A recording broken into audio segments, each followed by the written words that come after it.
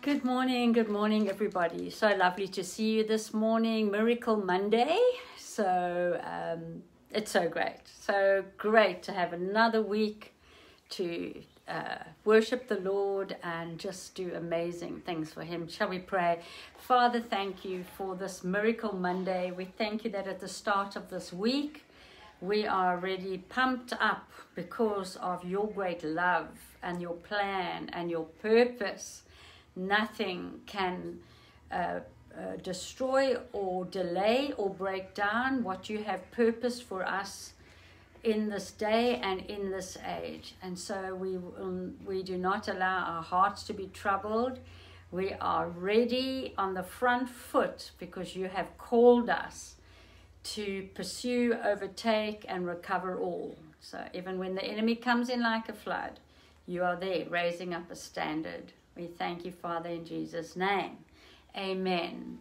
So here we are at the beginning of a new week, and one week runs into another, and lockdown is a reality, but at the same time, we are making the most of the time that we are under this genre, if I can call it that.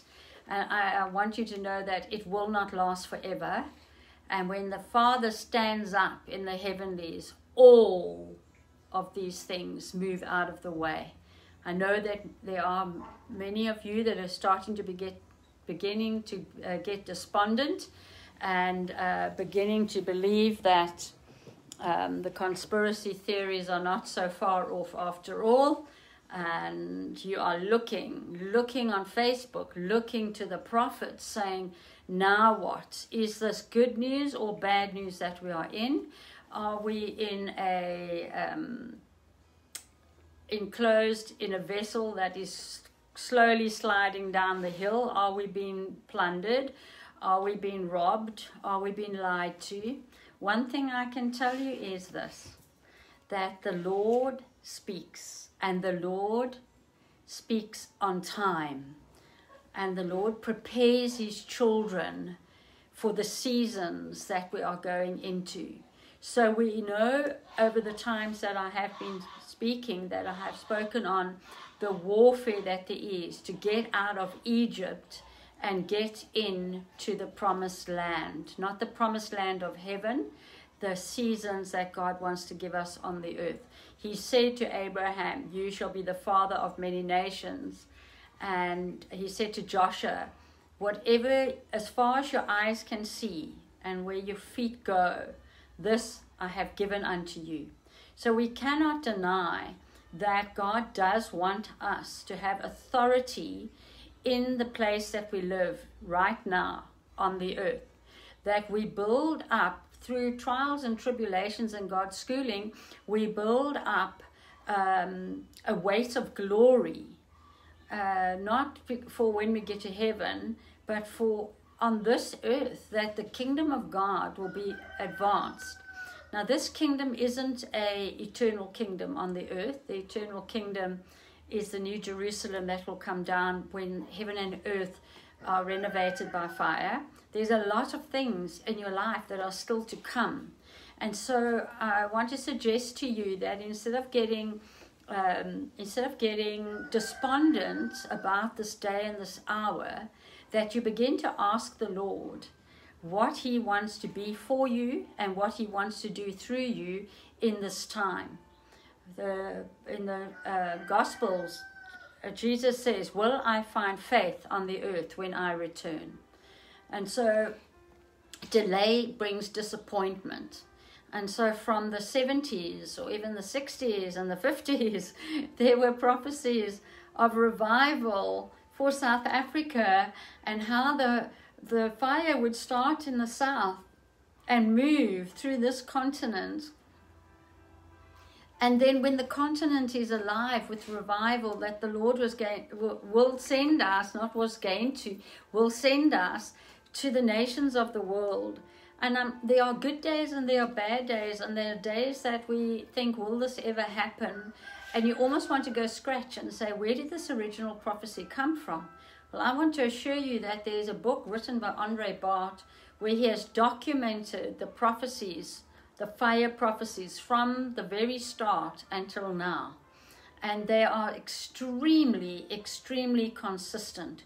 You know, if somebody says to you, is the Bible true? We know that through studying and through teaching that we have been taught, and it is true, that the Bible is made up of 66 books written over a period of X amount of years by so many different authors under the inspiration of the Holy Spirit. And when they formed the canon of Scripture and brought it all together, Scripture interprets Scripture. And so there sometimes appears to be inconsistencies, but when you look at it against the whole counsel of God, you will see that the Word of God is consistent. And so out of that place of his promise and his love letter, he has shown us that it started with a couple in the garden and it ends with the marriage feast of the Lamb. The whole of God's plan is based around covenant, and God is the one that initiated the covenant with man. Man didn't say, listen, God, I've got a good plan. If I give it to you in writing and you can see that I understand you, will you cut covenant with me? Or will you, yes, well, I want to have a covenant with you. No, it didn't work that way. Jesus was the covenant. Jesus is the one. There is blood involved in the covenant, and Jesus was the one that set the covenant in order. He died for all, that we can come into a covenant that he put in place. Do you ever think that he would break his covenant? He watches over his word to perform it. His name is truth. His name is truth. And therefore, he is consistent to what he has promised. And I've been thinking about and musing over this word consistency, faithfulness are two words. If you are faithful as he is faithful, morning by morning, he doesn't say Mondays, Wednesdays, and Fridays, new mercies you'll see. He says, morning by morning, new mercies I see. That's from the hymn writer. Great is thy faithfulness, O God our Father. Morning by morning, new mercies I see. All I have needed, thy hand has provided. O God my Father. Hey. And so in our walk with God, the key to our walk with God is that we understand the covenant that he has made with us. He is a covenant maker, not a covenant breaker. And the covenant that he has made with us is that he has sent his son Jesus to die for us, to ratify that covenant, to bring it into place, that he will care for us, love us, protect us, surround us, and keep us all the days of our life, that he'll work in us, work through us. He is, that word again comes up, consistency and faithfulness. As you are consistent in your walk with God, it will release the faithfulness of God. The children of God put down the stones at Ebenezer and said, thus far has God brought us. We've even done some services or conferences when we ask people to take their shoes and bring them to the front as an indication that we are on holy ground and thus far God has brought us. The front wall of the place that we gather as a congregation is full of oily hand marks as we put oil on our hand and we stand with our hand against that wall. Even as the children of Israel would go to that western wall, we use that wall as a place of consecration and a place of private interaction with God. And if you come and you put your hand on that wall, nobody will come and minister to you. They will leave you in your private space. It's an indication that you are working through things, or you are engaging with a faithful God. Because we are human, we rely very heavily on things that are measurable. And that's why the anointing oil is so powerful, because it's something that we can see. And we know that there is power in anointing people with anointing oil, as it was spelt out in the word. We also know that laying hands on the sick, that there is an anointing on that covenant, that they will recover. We also know that as we drink of the cup of the blood that was shed, that represents his blood, and we eat of the bread that represents his body broken, that there is power in those emblems, because he says, do this as often as you meet together in remembrance of me. The day will come that he will pick up that cup and drink with us.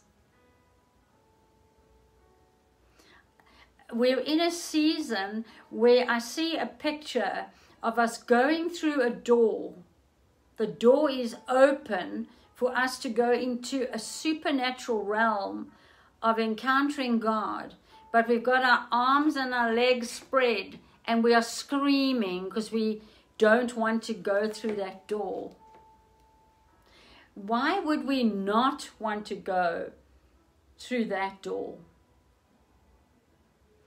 Mostly people find it hard to go to the face place of God because they feel unworthy.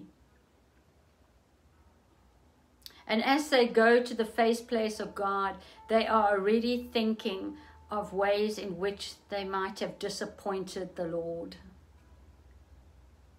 But the Lord Jesus says, by my blood you are forgiven.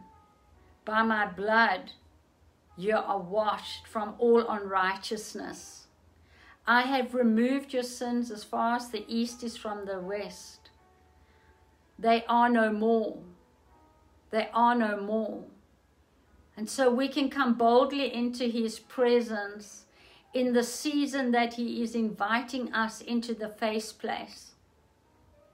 He's not inviting us into his face place for heavy instruction. He is inviting us, as in the Song of Solomon, to come away with him. That we will escape like a bird from the fowler. That we will escape the things that we are seeing happening around us. Because when you go into his presence, everything else on the earth becomes strangely dim. I want to assure you, other than the only way to change what is happening on the earth is to pray and to come into the chambers of the Lord and start to dialogue with him about what you are seeing happening around you. And as you see more and more controls coming into place, there is, if you are honest, a deep fear inside your belly that this could go horribly wrong.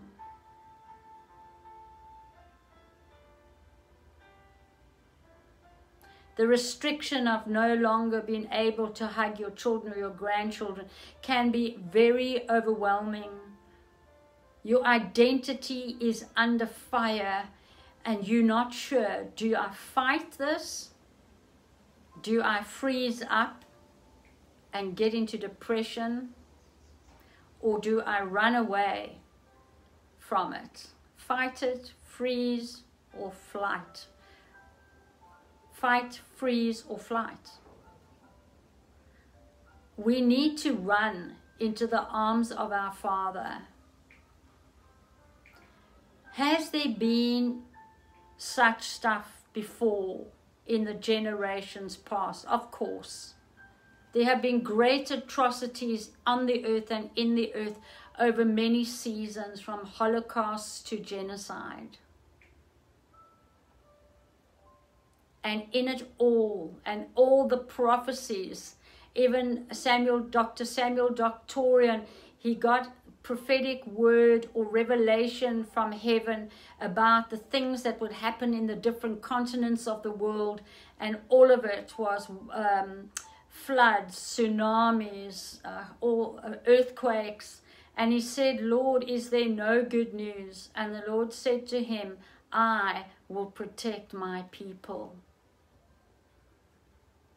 So even when shaking and these things come, and you're probably saying, Rose, I think you've gone over this before. Consistency will change your mind. Consistency will move the fear of the unknown out of the way, because even though our circumstances and the outcome of what's going on is not measurable, the certainty in this situation is the faithfulness of our God.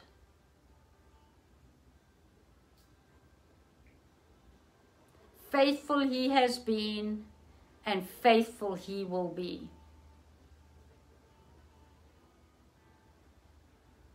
So you can only run for so long, saying all the right things to keep yourself buoyant, and then suddenly you realize when the light is out at night, oh, this could be something very different to what I think I'm dealing with.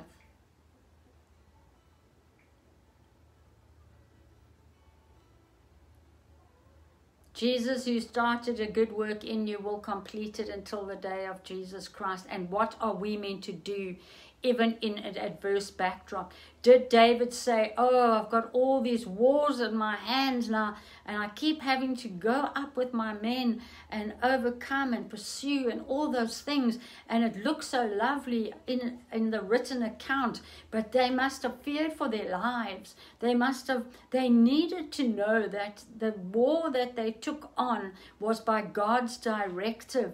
That's why David always went before the Lord. He did not assume on an old method to get a different result.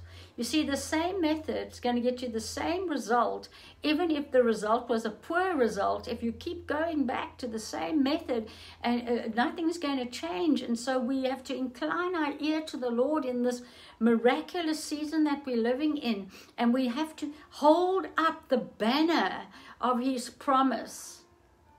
The banner over me is love. My beloved is mine, and I am His, and His banner over me is love. He took me to His banqueting table, and His banner over me is love. Though 1,000 will fall at your right hand and 10,000 at your left side, the Lord will sustain you. Where 2 or 3 agree on a thing. So how are we going to move into our new season?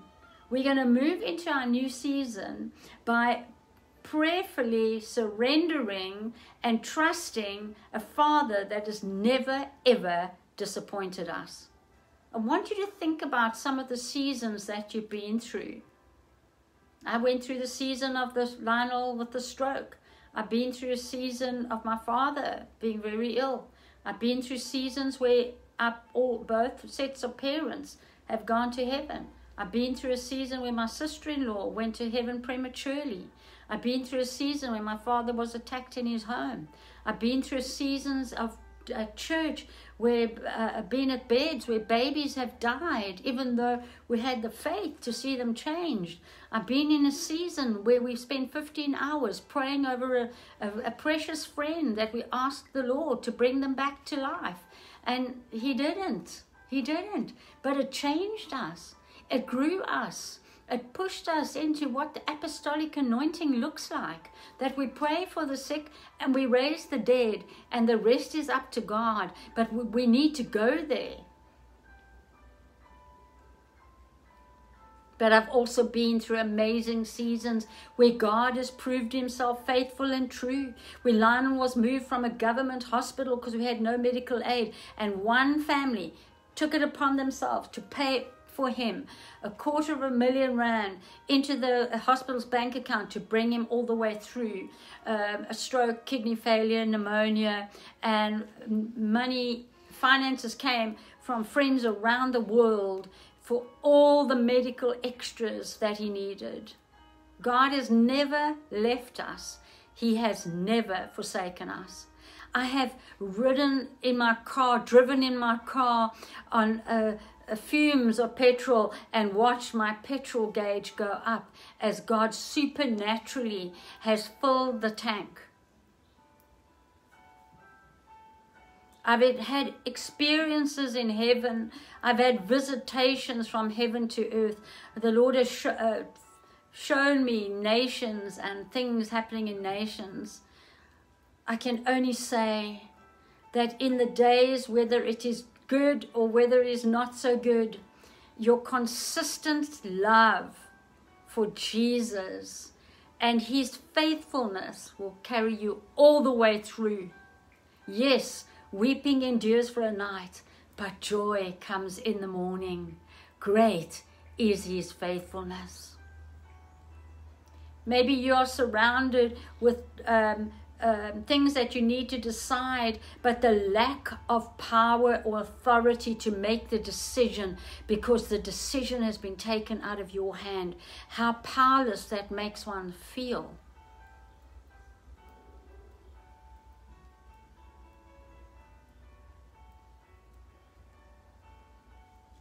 Don't look to your powerlessness. Look to God's powerfulness. God can hide you even in a crowd. I've only been to the shops maybe 3 times in this time of lockdown. And there are those days that I went there and I said, hide me, oh God. I've bypassed queues. I've gone through into the shops. I've done what I need to do and bypassed everything and got in my car. And I said to my children, I either look extremely scary or God hid me, because I was in and out there under God's radar. We have not because we ask not, and when we ask amiss.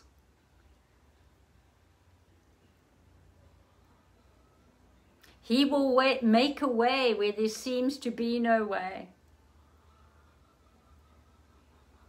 Is it ideal that we can no longer fly to other nations when our families are now scattered in a global community around the world? Is that great? Is that good news?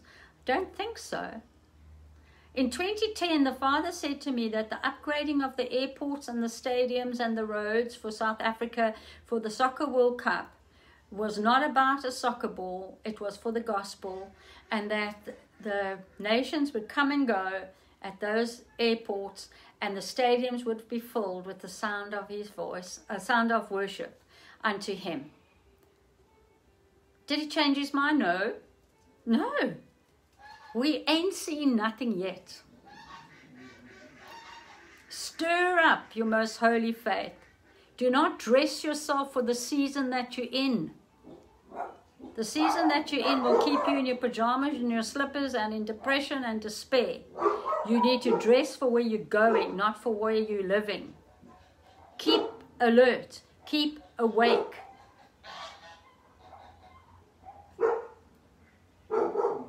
Stay on the forefront. And I want to say this to you. Be consistent to follow him, to love him, and to encourage one another. I want to encourage you for your consistency in loving God and loving those around you. Ask him today. Ask the Lord today, first of all, to bless you. You have not because you ask not. And when you ask amiss. Go before his throne and ask him how he wants to bless you. Don't think that I am sitting in a cozy corner No. Every day I have to trust the Lord for myself and for my family that I live with, my children. There's nobody working in our household now. But guess what? God will supply. God will supply. When my husband and I were called to ministry, our children were 1, 3, and 5. When we were called to do a church, not called to ministry, that was earlier. Our children were 1, 3, and 5. And thank goodness we were young and so full of the Holy Spirit. When you're filled with God's presence, these things don't seem to get to you. Later on, as the church grew and my husband was in Bible school, and there were days that I pushed the prams around where we lived and cried my eyes out and called on heaven to get us through.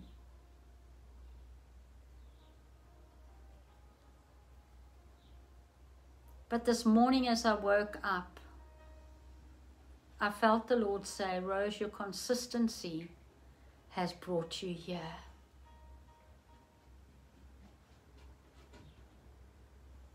There's so many wild and wonderful teachings, and I'm not discounting that. Every time we get a deeper revelation, it's so exciting.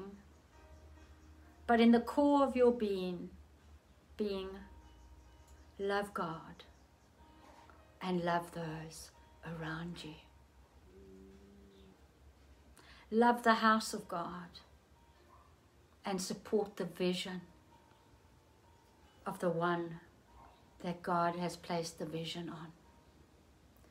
I think my greatest pain is the disunity in God's house.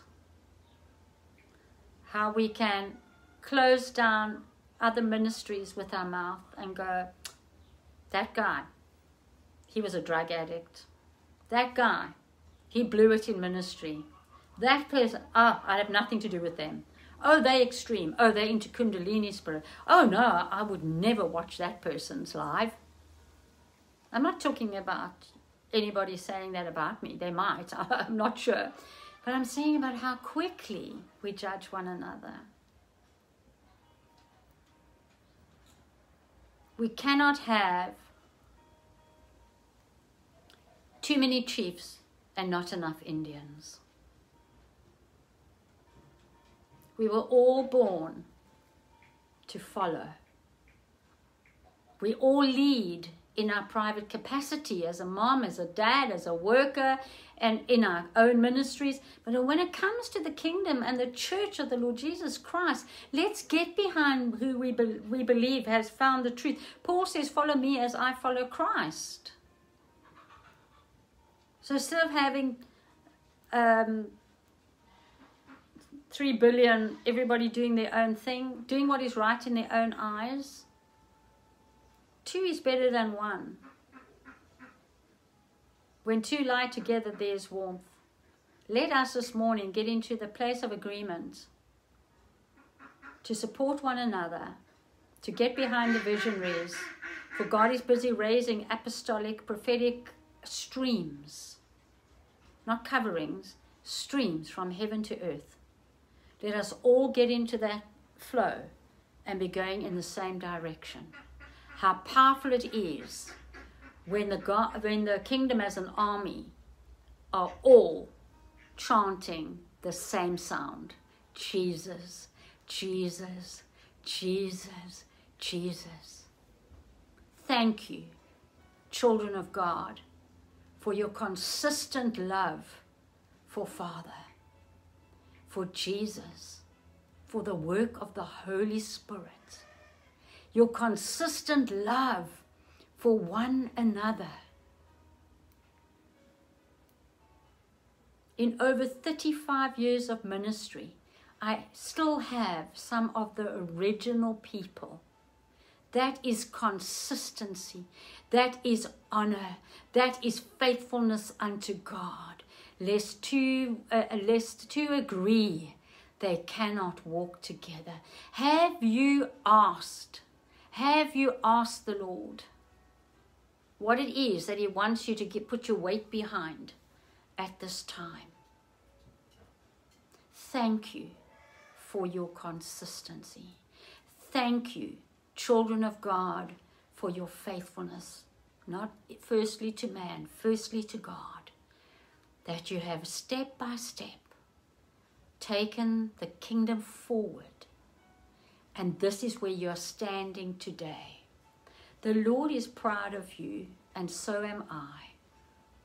That there are days that you don't feel you've made any progress forward. But I assure you, you've not gone backwards. You have kept your stake in the ground. You have put your stone down and said, this far God has brought us.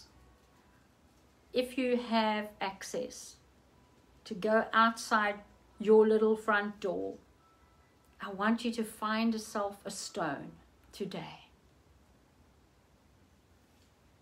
Pour some oil over that stone. Put it in a place that you'll see it every day. As a prophetic sign, thus far, God has brought me. Thus far, God has brought us. Having begun a good work, he's not going to leave us. Count it all joy, even though you fall into all kinds of diverse circumstances. God is for you and not against you. Though everything is shaking, what cannot be shaken will remain. You will not be shaken out. You will stand the test of time. Cast off a bad report.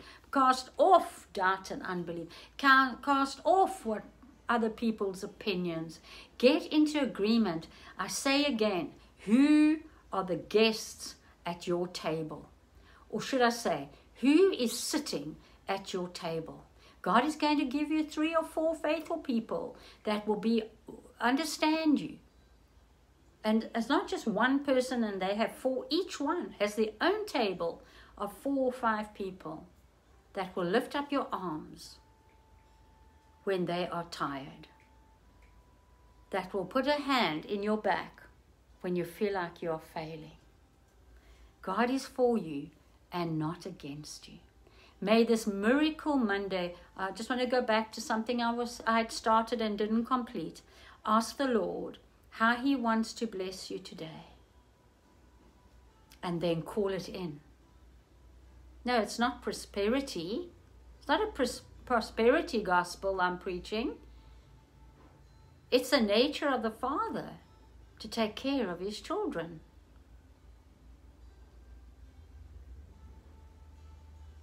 And ask the Lord how you can bless somebody else.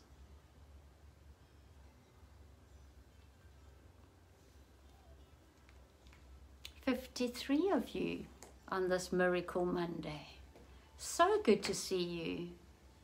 Wonderful, Juliana. She says, I have a stone from Glencairn Beach just before lockdown. Thank you, Jenny Hardesty. Bless you too. Thank you, Linda. If God is for us, who can be against us? Thank you, Chandra Brown. Amen and amen to that. Thank you, Liesel Blomstein. Beautiful, beautiful heart. Beautiful heart. Thank you, Natasha. Thank you, Liz Rottle. Thank you, Val. You guide our steps. That is so true. Let us keep the good faith. Let us finish our race. Let us not get weary in well-doing. Let us not slack off. Jesus was the covenant initiator, and he is a covenant keeper. Nothing, not life, nor death, not powers, not principalities, nothing can separate you from the love of God. If you go through the water, you will not drown. If you go through the fire, you will not be burnt. God is consistent in his nature. If he opened the Red Sea, he will do the supernatural, miraculous for us, his children. Call to remembrance and tell it to your children, the great miracles and the great deeds of our God. He will not fail us. He will not fail us. Even though many of them didn't see the full picture, they knew that they could trust God. If you love God, you are on the winning side. You will not lose. He watches over here, every hair on your head. He knows them. He's counted them. As he watches over the birds of the air and the lilies of the field, and they don't give 1 ounce of energy of worry where their next meal will come from or what they will wear, for they are so beautiful and they are dressed by the Lord.